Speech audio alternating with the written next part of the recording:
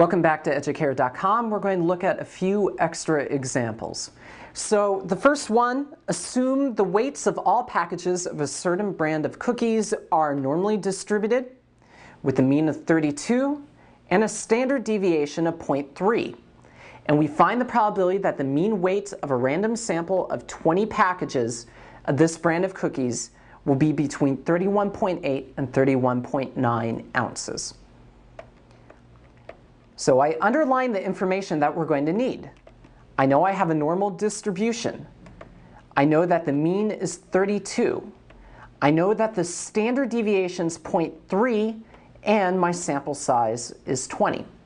So we're trying to find the probability that the sample mean is going to be between 31.8 and 31.9.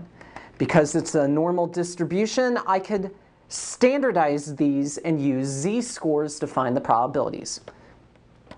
So I'm taking 31.8 minus 32 divided by 0.3 over the square root of 20, z, and then we have 31.9 minus 32 over 0.3 over the square root of 20. Okay, this gives me negative 2.98 is less than z, which is less than negative 1.49. If we were to sketch this out here,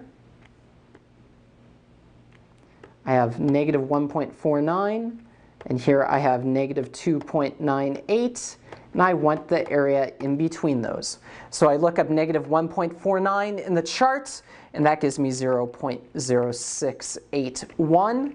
And then I look up negative 2.98 in the chart, and that gives me 0.0014.